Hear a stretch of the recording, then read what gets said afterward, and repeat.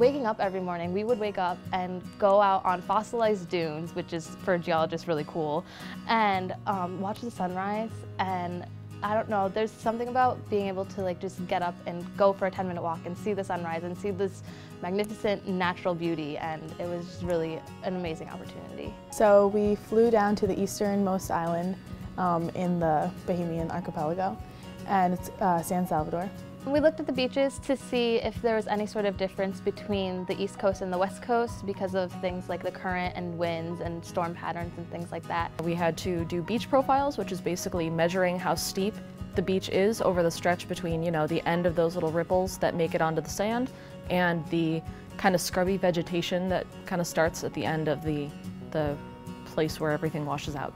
Each group had a different task to do, and we measured the ripples in the sand.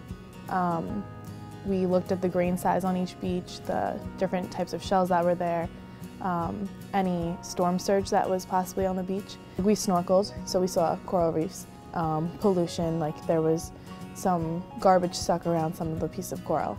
It was very surprising to see all of the trash on the beaches. It was just really sad to see and really eye-opening because you hear all about the trash in the oceans, but you don't really see it in person. There was one beach specifically that we made a video on discussing the garbage that was there. This beach was covered in garbage, and not only from the storm, but from the North Atlantic Gyre, the way the ocean currents move. It was so rough having to go to a tropical island for 10 days and study rocks. No, it was really a great opportunity. I was so thrilled that I was going to be able to go and that I could afford to go. The school made it super easy to get there. I've never left the country, so it was really fantastic to see this.